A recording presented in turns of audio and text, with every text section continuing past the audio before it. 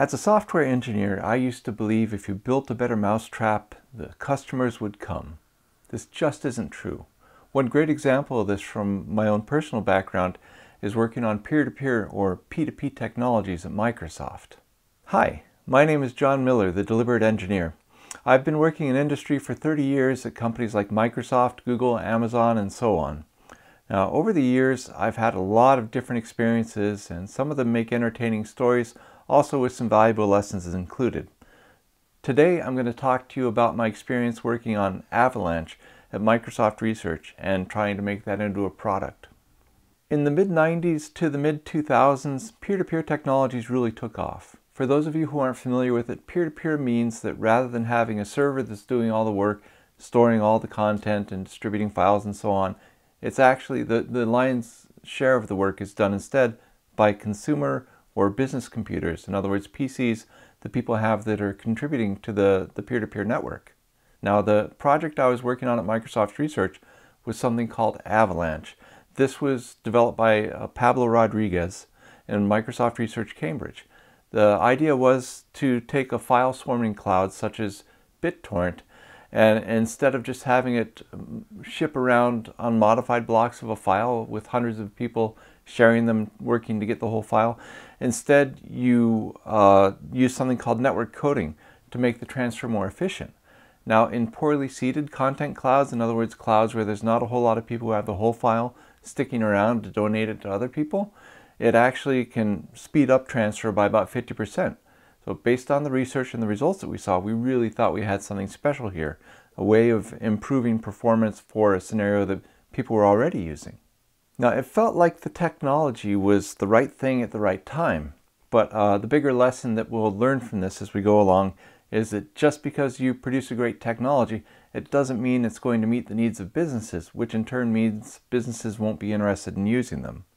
So it's not necessarily about creating that better mousetrap. Instead, it's creating things that will benefit businesses and they'll be able to use.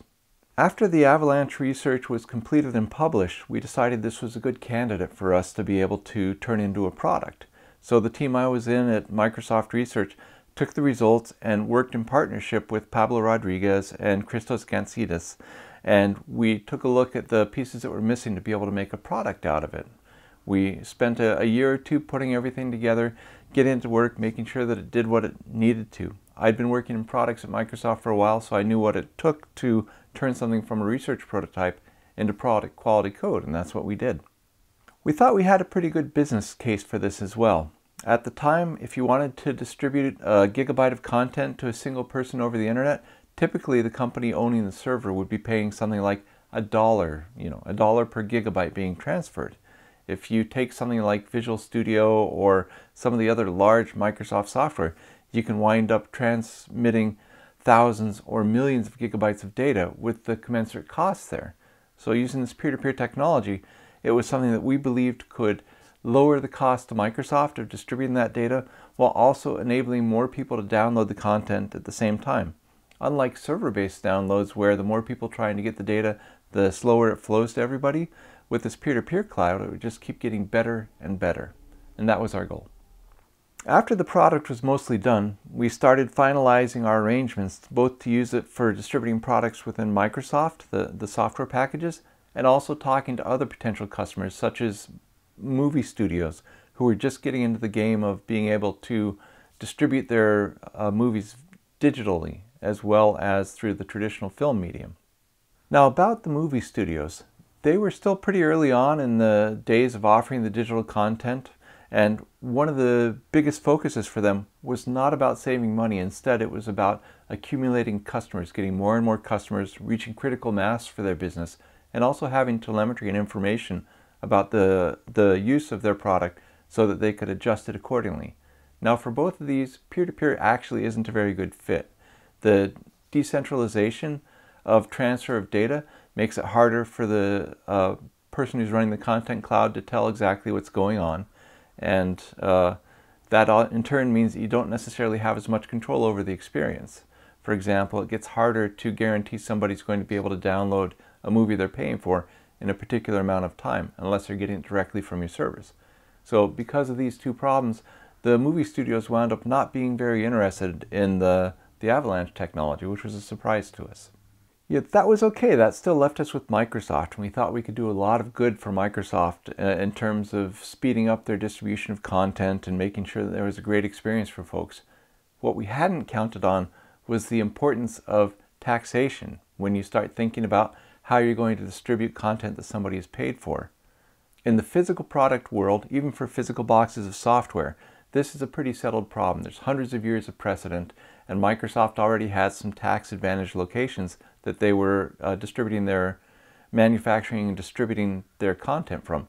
For example, there was a block in Puerto Rico that had a specific tax advantage.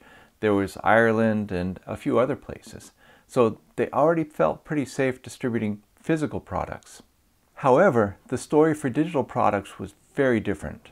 I'd sort of figured that since the internet had been around as a consumer thing from the early to mid 90s, now that we were in 2008 or so, all the tax laws would have been figured out, and that just couldn't be further from the truth. The reality was nobody had really tested the tax laws, even for server-based distribution. They treated it as fairly safe to have servers hosted in the same place that you already had a tax advantage for physical distribution, and so you could apply that argument easily. I don't know that it had ever been tested in court, but at least you could say, well, look, we have a tax advantage for this location. We have 100 servers there. Whenever anybody buys our software physically, we ship it from there. Whenever anybody buys our software digitally, we ship it from there. So same tax advantage, a very reasonable case. When you're talking about peer-to-peer, it gets much muddier because peer-to-peer isn't just doing things from a single server. Instead, what you'd say is, well, okay, so how should we charge for this? The person who's buying the software is actually downloading it and helping to distribute it from home. So do they have to pay tax on that location? Or they're working with a bunch of other peers in 50 different states, in Puerto Rico, in Germany, in all kinds of places. You know, do we owe each of those places a fraction of tax according to how much they downloaded? Or maybe it's based on where the server's hosted that sold the software. Or maybe it's based on the manufacturer's location where they created and signed the bits. Or maybe it's based on the retailer, you know, that you bought it from. That's not the company that made the software, but they sold it. Maybe it's their corporate headquarters. Maybe it's where the server is located that handled the purchase. Maybe it's where their content distribution network was based. As you can see, there's a lot of open questions here. And none of this had really been tested in court, which means there was a very high risk if you decided to be the first one to go ahead and distribute things this way and take your best stab at paying taxes. Needless to say, Microsoft, a multi-billion-dollar company, wouldn't necessarily be too excited about being one to push forward and try and get tax advantages for this new way of shipping things around. Among other things, it probably would maybe be scrutinized a little more heavily than lots of other people who are trying to distribute digital things. So they took the conservative course, which is to say, look, you might be able to use this peer-to-peer stuff to distribute things that are free. There's no tax impact to that. But anything that requires a purchase, no, we're going to stick with server-based distribution for that. And as far as I know, that's still the way that it works today.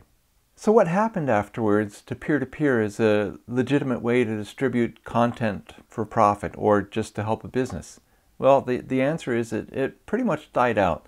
There's still a few enthusiastic companies who use it to enable free downloads and free distribution of information, but I don't know of anybody who's selling data that they're sending over that peer-to-peer medium. So it's pretty much gone away, which is kind of a shame, but it makes perfect sense commercially.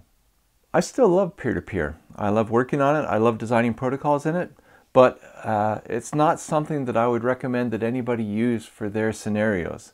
My general advice to anybody who's thinking about peer-to-peer versus a server-based solution is use server-based unless you absolutely can't. In that case, you use peer-to-peer because the server-based is always going to be more reliable, more dependable, more easily tweaked, and so on. It's just the way it is.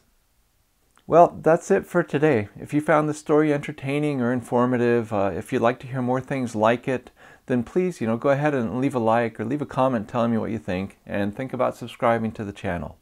And as always, keep on pushing forward.